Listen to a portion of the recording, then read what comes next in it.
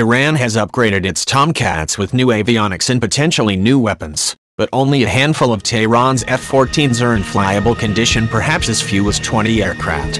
With the United States withdrawing from the Joint Comprehensive Plan of Action nuclear deal with Iran, a war with Tehran seems to be a distinct possibility in the event of a military conflict between Washington and Tehran. There is also the ever-growing possibility that the White House might seek regime change in Iran.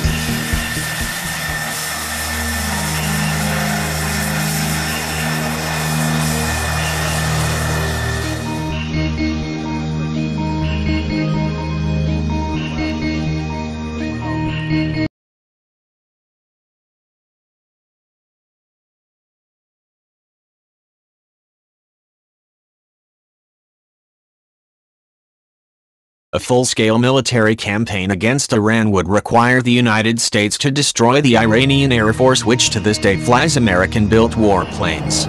The best of Iran's decrepit fighter aircraft fleet is the Grumman F-14 Tomcat. The Imperial Iranian Air Force purchased 80 of the powerful fourth-generation fighters before the 1979 Islamic Revolution, but deliveries were halted at 79 aircraft.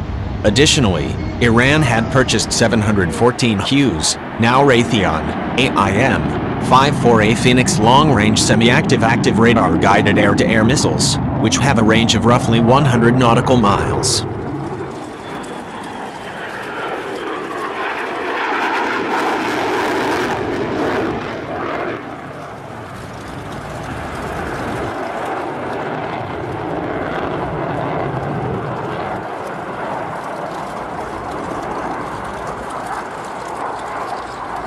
When the F-14A was developed, it was amongst the most capable fighters developed by the United States during the late 1960s. The jet entered service with the U.S. Navy in 1974 equipped with the AWG-9 long-range pulse Doppler radar, which had a range of over 115 nautical miles and was the first American radar set to incorporate a track-wall scan mode to allow for a multiple-shot capability. Coupled with the AIM-54, the AWG-9 could target 6 enemy bombers simultaneously. On paper, the Tomcat provided the fleet with a potent capability, though the reality did not quite meet the Navy's public relations hype. Iran has upgraded its Tomcats with new avionics and potentially new weapons, but only a handful of Tehran's F-14s are in flyable condition, perhaps as few as 20 aircraft. However, other than perhaps 20 Russian-made MiG and MiG-29 Fulcrums, the venerable Tomcat is the Islamic Iranian Air Force's most capable fighter. In the event of a war, the F-14 would be Iran's first line of defense against an American onslaught.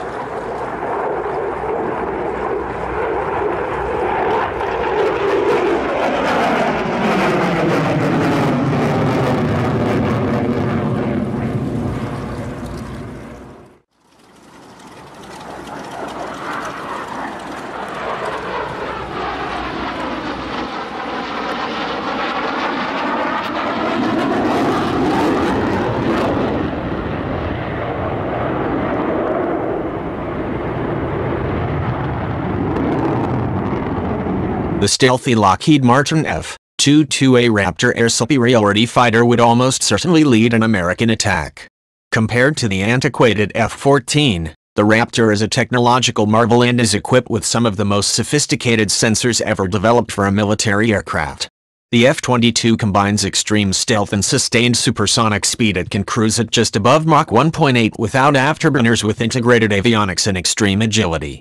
The Raptor's Northrop Grumman and APG-77 V1 active electronically scanned array radar and ALR-94 passive electronic support measures suite would spot an F-14 from many tens of nautical miles away before the Tomcat had any idea that an F-22 was in the vicinity. The Raptor, having detected a flight of Iranian F-14s and given the go-ahead to engage, would likely turn toward the enemy and launch its Raytheon AIM-120D AMRAAM missile, which reported has a range of 96 nautical miles when launched from a conventional fighter from high supersonic speeds exceeding Mach 1.5 and at altitudes well above 50,000 feet. It would be all over for the Iranian F-14s before anyone in the enemy formation would have any idea they were under attack.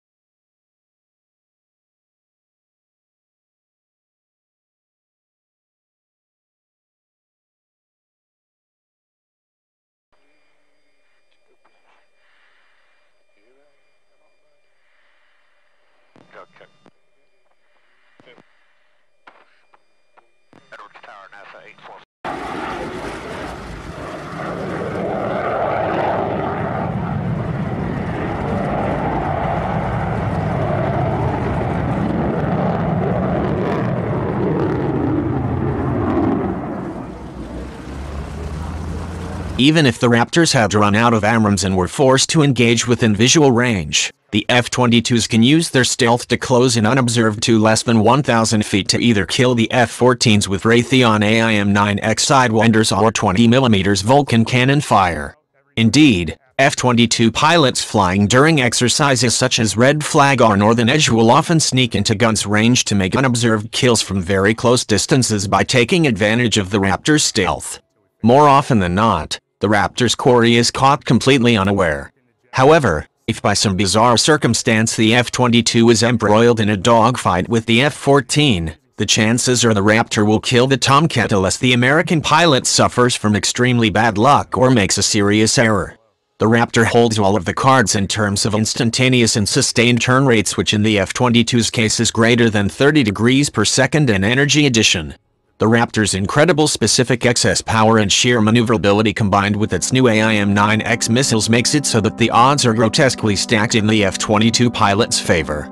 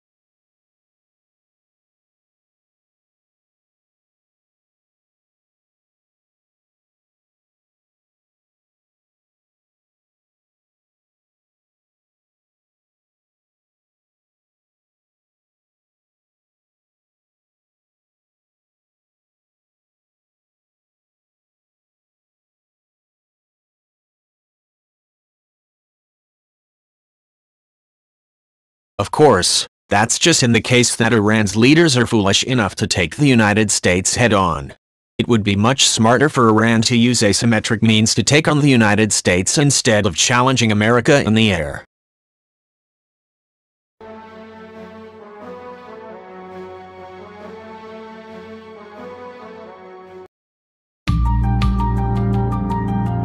Thank you for watching my video. Don't forget likes, comments, and share. My videos are viral, and continue to subscribe to other military videos from me by subscribe my channel so as not to miss other recent military videos.